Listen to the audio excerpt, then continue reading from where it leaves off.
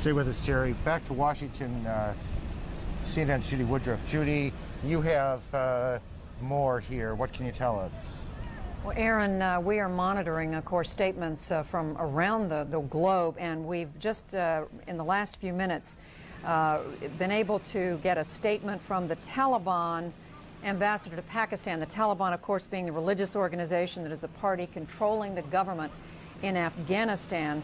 The name Mullah Abdul Salam Zaif said in reaction to the news of these terror attacks in the United States, and I am quoting, "We want to tell the American children that Afghanistan feels your pain, and we hope that the courts find justice."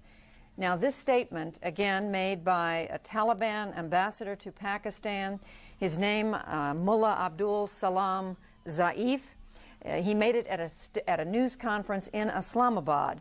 And I would just add that we're told that at the top of the hour, which would be perhaps 1 o'clock Eastern Time, we're expecting a news conference live from Kabul, Afghanistan. That is the capital of Afghanistan, the Taliban being the controlling religious party in that country, Afghanistan being the country where we have every reason to believe Osama bin Laden, the leader of a huge terrorist network, continues to live in hiding.